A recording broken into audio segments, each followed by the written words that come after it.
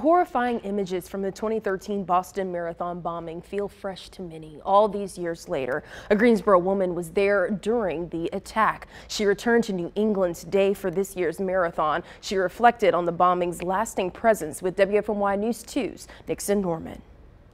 That's right, Sydney. Runners from Kernersville, Winston-Salem, and Greensboro all represented the triad in Boston today, 11 years after the marathon bombing.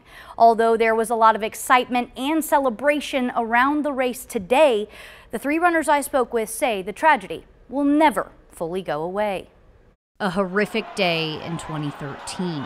Explosions went off near the finish line of the Boston Marathon, killing 3 people and injuring nearly 300 others. That was a devastating year. Targeting one of the largest marathons in the world. There's no other race like this. April Irwin of Greensboro was there that day. She finished the race before the bombs went off and was out of harm's way. She's been back several times since, including this year, where she says although a decade has passed, this tragedy still lingers. The year after, you could really feel it. But you still feel it. You absolutely still feel it. As a 3-time Boston Marathon runner, Hannah Bowles from Winston-Salem says she's felt a shift in security.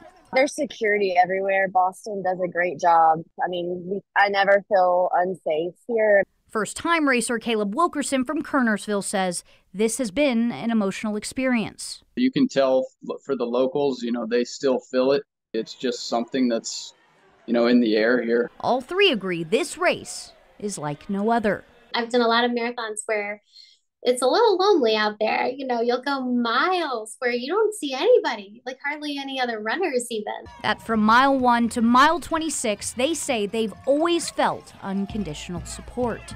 You're always going to have somebody cheering for you, and at the same time, you're always going to have a runner beside you as well. It's very unique in that way. All 3 finished the race today, a feat not many runners get the chance to do. A moment they'll likely never forget. In Greensboro, Nixon Norman, WFMY News 2.